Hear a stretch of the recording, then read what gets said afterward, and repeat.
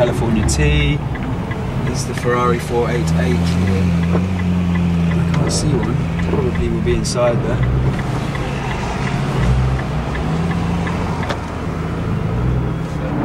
So we've been to Porsche. Unfortunately, there was no Porsche Cayman GT4, so that was rather disappointing. They only had 2 that they sold from memory, and both of those were wrapped up, ready to be shipped off to their purchasers. I wasn't sure if he was going to pull out on me.